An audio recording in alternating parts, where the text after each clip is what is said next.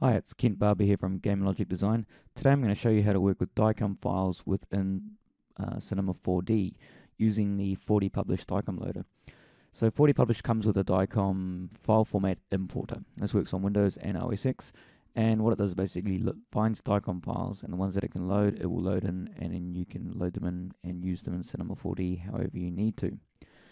So what I'm just going to show you first is where you can actually find these. Some people may not know what DICOM files are or where you can find them. So DICOM files are a medical imaging file format from CAT scans and PET scans and MRIs and all sorts of things like that.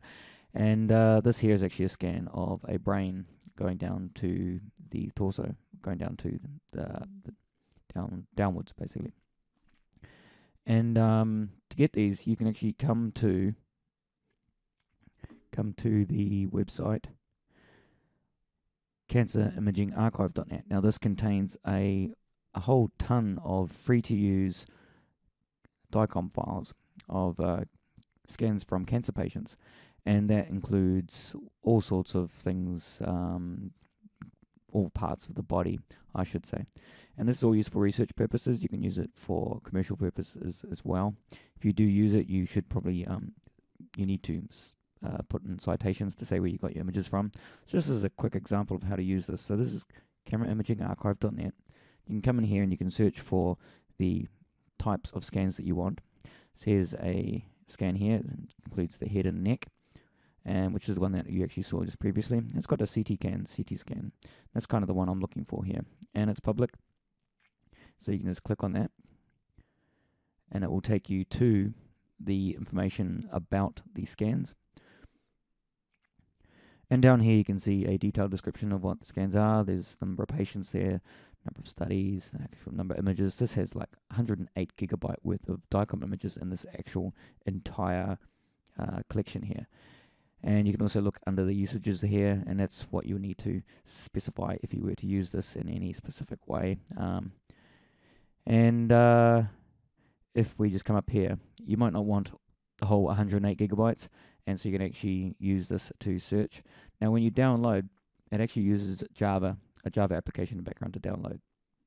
And to get this running, you need the Java runtime environment. So if you just go into your Google and type in Java runtime environment, you're going to come up with, the first link will be this one here, and you can click on that. And just come over to Oracle, and you just download the one for your computer here. And then when you can just click this and it'll bring up a file to download, or you can actually come into search and you can actually look around this a little bit as well. So let's just click on search. We'll come in here, we'll click on one of these data sets here to go into it. And then in here you can have another look by going onto the thumbnails. Just click on that thumbnail, bring up another window, and it'll show you what's in the actual scan there. And you can have a look through it to see if that's kind of got the data that you're wanting. And if you're happy with that, then you can just click on the little button here, and then you can come up and go Manage Data Basket, and then you come up and you go Download Manager. Again, you have to make sure you've got that Java runtime environment installed for this to work, and might come up with a warning on your computer. You just go Keep It, and then you run that, and it's going to run the Java downloading application, which is on my second screen here, and this is what it looks like. And you give it the destination, and let it go, and it's going to download that data set. So this is just 40 meg, and there's 81 images in this set. So we'll just let that complete. Doesn't take very long.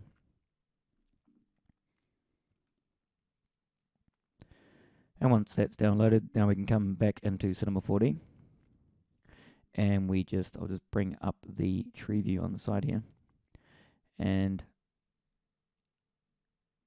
I've already got some images from this data set loaded already, and that new one is here. That's the new one I just downloaded, so I can now open this up, have a look, and it'll load in all the DICOM images. And then we can just double click one of these to have a look at it. So you can use these in Cinema 4D however you want. We're going to be working on this a lot more, and hopefully work on some volumetric segmentation algorithms to break out the various organs and parts of the body as well.